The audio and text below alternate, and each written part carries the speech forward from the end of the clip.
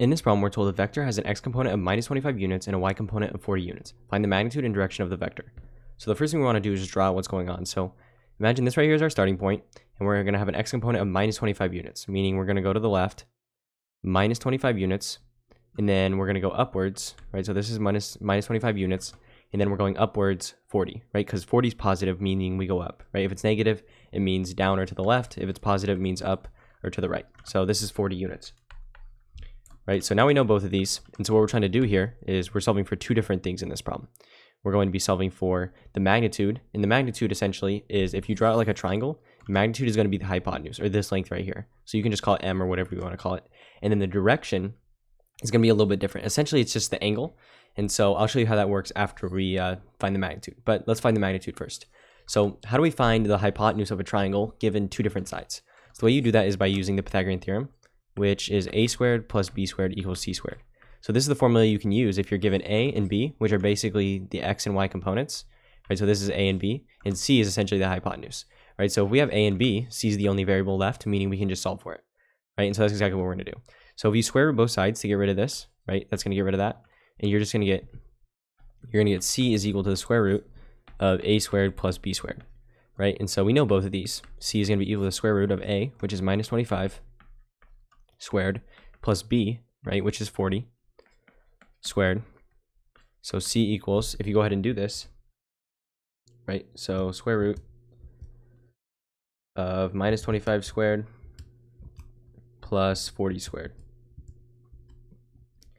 So when you do this, you're going to get 47.1699, which is going to be about 47.2, and then they don't really specify the units, just 47.2, you can just put units. So this is going to be the magnitude, or c, however you want to denote it. This is the first part.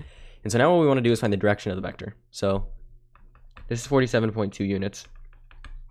And so when they say the direction, essentially what they're talking about in this case is, if you imagine it like this, right? So here's our xy plane. They're trying to find this angle right here, right? Because if you tell them you go minus 25, 40, and then we want the angle from the beginning, right? So we're trying to find this angle right here, right? But how do we do that? So the easiest way to do it, right, is by using arctangent function. So we know the arctangent of, right, so if you take the arctangent of y over x, right, that's going to be equal to theta. And so theta in this case is just this angle right here, right? But if we know this angle, we can solve for this angle right here, right? And so the reason this is, usually if you use the arctangent of theta, it works, but it only works on this side of the graph. So if you have a triangle like this or like this, but if it's on the other side, it's just going to give you this. So what you have to do is subtract it from 180 essentially. So if you do the arctangent of y over x, right, which is essentially arctangent of y over x, which y is 40, right, over x, which is minus 25, right, you have to include the negative sign there.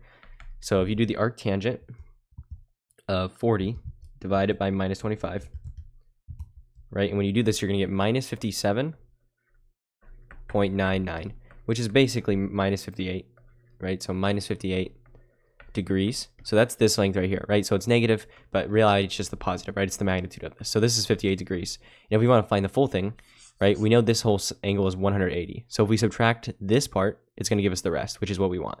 So you just do 180 minus 58. So 180 minus 58 is just 122 degrees. So this angle right here is 122 degrees, which is essentially the direction, sorry. So it's just going to be 122 degrees is your direction, and then the magnitude is just 47.2 units. But yeah, so these right here are going to be your answers, and hopefully you found this useful.